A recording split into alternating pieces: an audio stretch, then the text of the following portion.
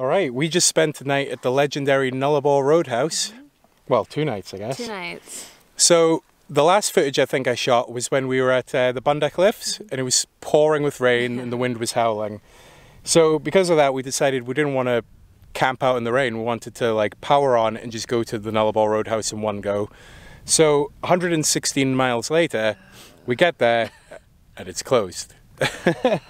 So we ended up setting up our tent in the rain and being all soggy, and it was pretty miserable. And I lost my golf club because I was so exhausted. I have no idea where it is. Yeah. So there's another thing. The golf club that Bonnie's dragged here all the way from Norseman, she's now lost. So I'll have to play hacky sack basically with the golf ball at all the holes. Yeah, you can just kick it. Yeah, I'll just kick it. It'll be fine. Okay, so anyway, we decided to take a rest day after that. So we just hung around at the Nullarbor Roadhouse all day, just chilled out, rested, caught up with some stuff online and everything. And yeah, we just left and now we're on our way to the head of the Bight Whale Centre. Apparently they've seen about 50 humpback whales today. That's awesome. Yeah, so we saw some the other day, but hopefully we're going to see them a bit more up close today. Can't wait. Let's go. Shall we? Yeah. All right.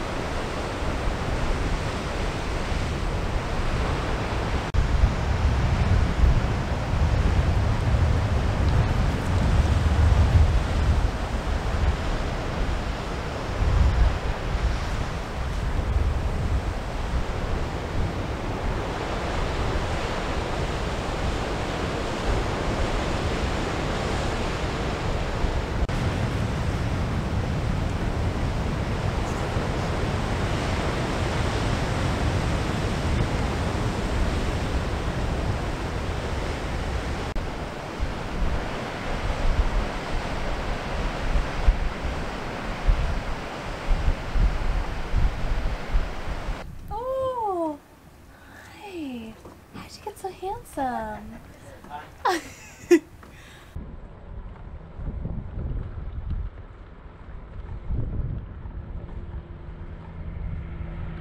We conquered another pilgrimage spot on the Nullarbor. We finally made it to the head of the Bight, the best place to go whale watching.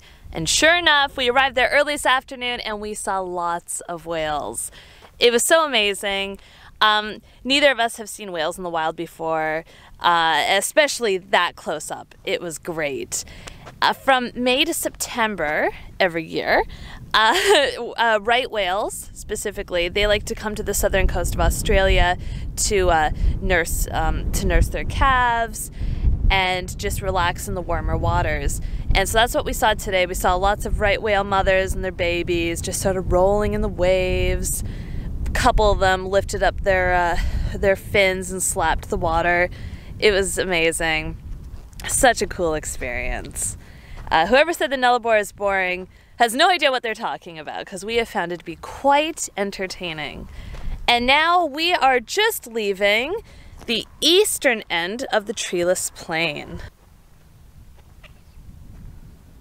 We're going to be wild camping today, and I think tomorrow we'll be reaching Yalata, which is a Aboriginal town site, and then after that, Nundroo. And then we'll, I think it's 2 more roadhouses after that. And we'll be in Ceduna and the end of the Nullarbor. So it's been quite the adventure.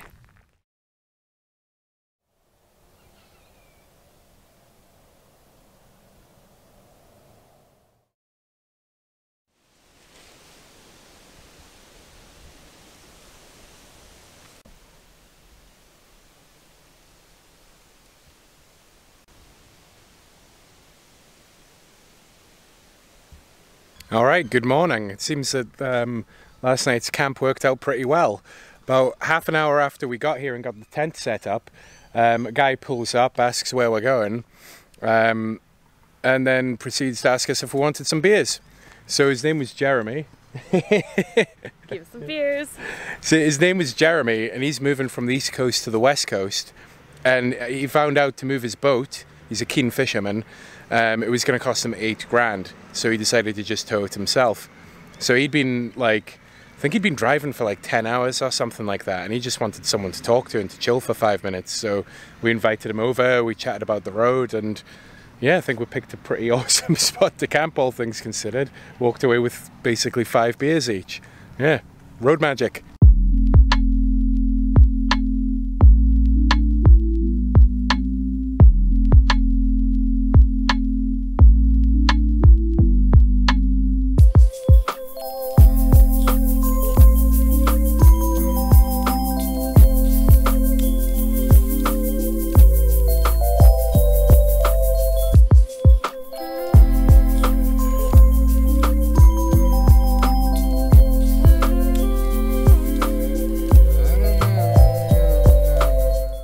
Okay, so we were told in the Nullarbor guide that there was a rainwater tank here, but no such luck. So either it's a bit further on, we'll keep on looking for it, or we're just gonna have to wait till we get to Yalata and refill there. I think there's a police station, maybe they can give us some advice. We're not too desperate anyway, so we'll be all right.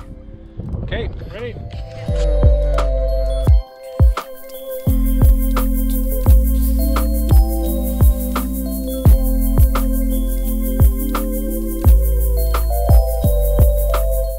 Okay, we're just coming up to the Aboriginal community Yalata. We're hoping maybe we can find some water here.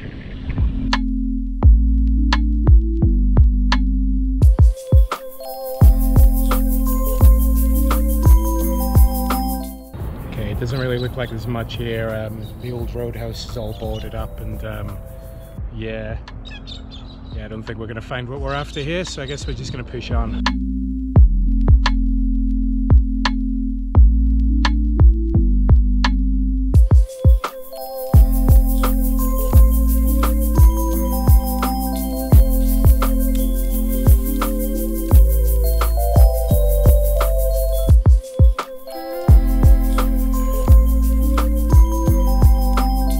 Looks like we really are reaching the end of the Nullarbor now.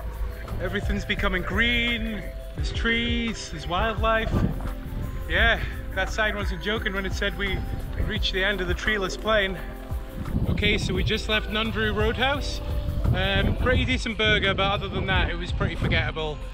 We filled up our water bottles. Bonnie's complaining that it tastes kind of salty. Probably not a good thing. Anyway, we're gonna push on. Maybe we'll get near Scotesco by tonight. Which is where there's a giant wombat.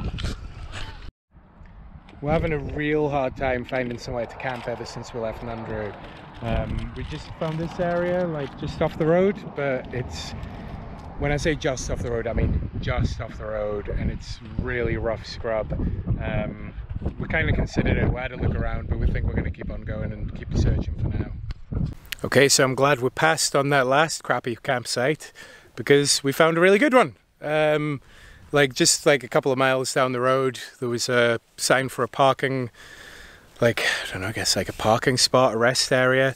But we're finding a lot of these rest areas that we come across, there's the little lay-by bit that they were originally designed with, and then there's all these paths just going off into the woods where people have made their own paths and found places to camp, and there's evidence of campfires everywhere. And anyway, it's nice and sheltered. We've been listening to some tunes, Bonnie setting up the tent. The day has turned around quite nicely. One of the issues that we've been facing on this trip is finding the right kind of gas for our stove. So anyway, we've managed to find this brand of gas designed for, I think, like portable like blow torches or something. It's some sort of tradey gas, but it has the screw fitting to fit the stove. Unfortunately, it's also like really tall, and when you stick a pan on it, it's going to fall over. So we've started actually burying it. I kind of feel like maybe this is unsafe, but anyway, we've we've managed to create ourselves a little windshield here from a piece of scrap metal we found near the campsite, and we've got ourselves a nice little cook station.